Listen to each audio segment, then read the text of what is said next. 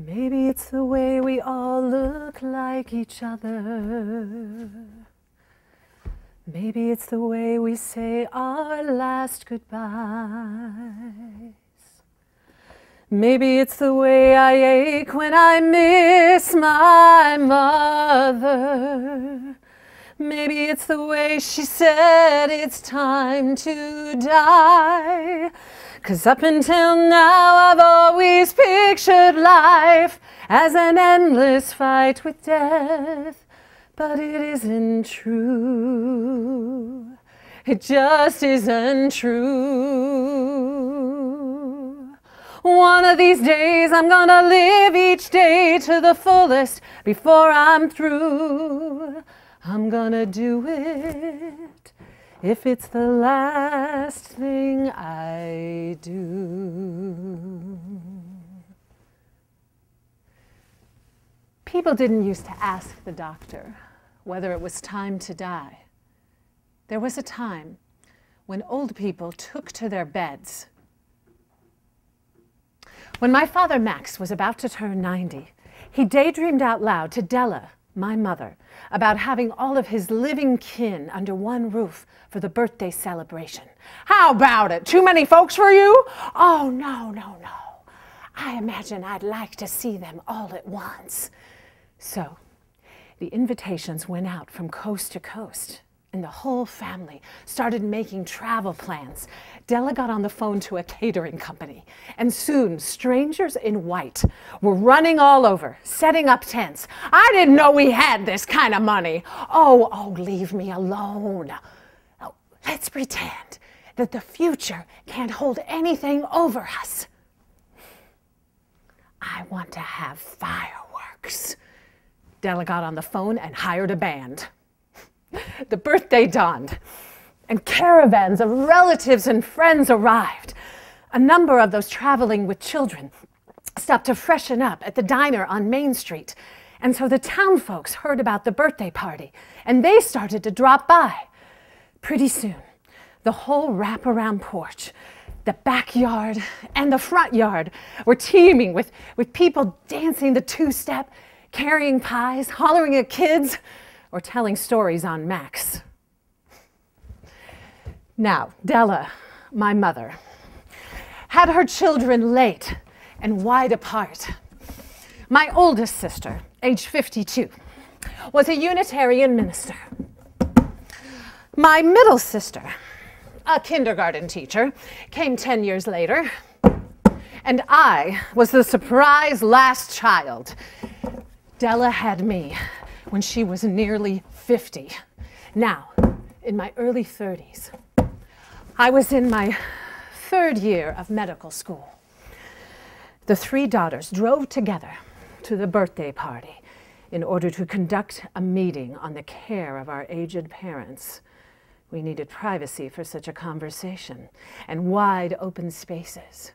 We never discussed Max and Della without fighting like cats and dogs. A few hours from home, we pulled into a rest stop and limped into the ladies' room to splash our faces and to comb our hair.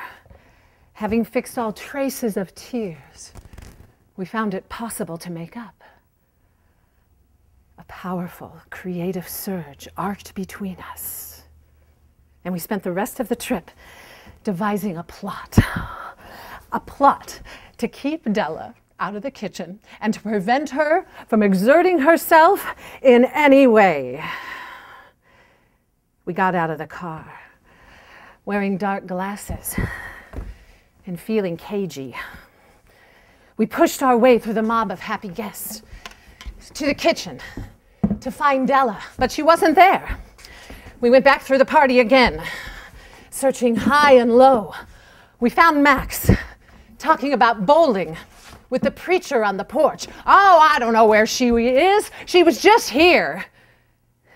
We went upstairs where it was quieter.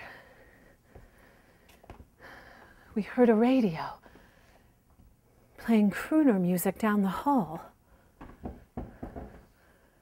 We found our mother listening to the radio in bed, wearing a new butter yellow flannel nightgown.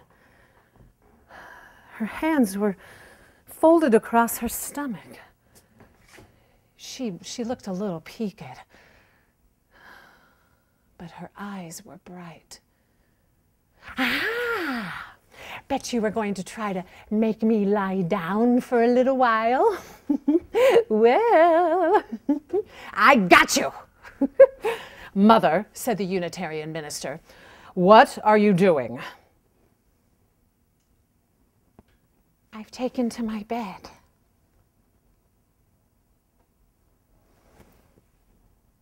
I'm not getting up anymore. My middle sister started to cry, the kindergarten teacher, intuitive and emotional by trade. Now, I never understood how she got situations so much faster when I was so much smarter. I tried firmness. Now, mother, come downstairs after you've had yourself a nice nap. Oh, maybe I'm being too abrupt. I will repeat myself. I have taken to my bed. I'm 82, and that's enough. I want to die with all these people in the house having fun. I didn't hire a band for nothing. Oh, what will Max do without you? Oh, buck up. Now that is marriage. That is private. By the by, oh, I am pleased as peaches with you three. Oh, imagine such a crowd came out of my body. It's staggering. I get exhausted just thinking about it. Della lay back on the pillows. We all but ran out into the hall.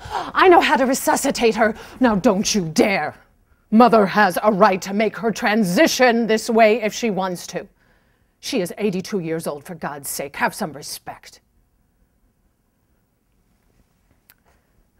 I slipped back into the bedroom, and I drew a chair to the edge of the bed. Turn off the radio, Jane. Let's hear the band.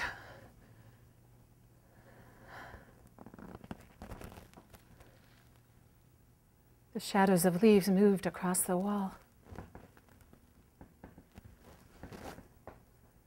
I looked hungrily at the hands, hair, and face of my mother, of everything of her in that room. Her eyeglasses, shut up in a book on the dresser, her coffee cup. Something inside of me set up a fitful wail. Meanwhile, my middle sister went weeping down the steps into the party. All the men in sight rushed to her side, full of concern. She told the news. Della had taken to her bed and planned to die by morning. Somebody tiptoed outside to stop the band, and my oldest sister charged down the steps and started it up again. My mother hired that band for this day. Soon, I was crowded out of the bedroom by an influx of family, and off the steps by even more friends and townfolks waiting in line to pay their respects. Out on the porch, I was amazed to see there were still plenty of kids running on the lawn, and plenty of grown people enjoying the food and the cold beer and celebrating with Max. I slipped away to the peeling white door that's leaned up against the garage, and I cried in the slant of it on the wormy ground.